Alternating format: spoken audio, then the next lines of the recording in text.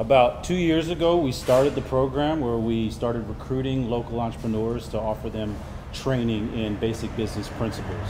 And we wanted to do that in an environment that was, localized in the community, since most of what's been going on in terms of training has taken place outside the community. So the goal is to bring resources into the neighborhood at an accessible place for entrepreneurs that are operating typically small home-based businesses, a side business. They've got some dream that they want to start, but right now there are not resources and training being targeted into our neighborhoods and business development in our low-income communities. Most of the business development, for instance, Goldman Sachs defines a small business as $250,000 a year in revenue. Well, we've got thousands of small businesses in our community working way below that. So we're providing training here on the south side. By the fall, we'll be also on the west side to our small businesses. The goal is increase revenue and more jobs.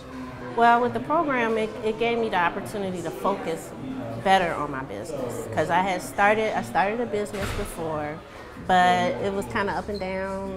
Because I was kind of scattered, didn't really know what I was going to do as far as direction. So when I took the class, it helped me to focus, and it helped me to realize what I have to do as far as marketing, how to market myself, how to deal with the finances. So it gave me structure. They have mentorships afterwards, and then also computers, and then they give me other kind of help.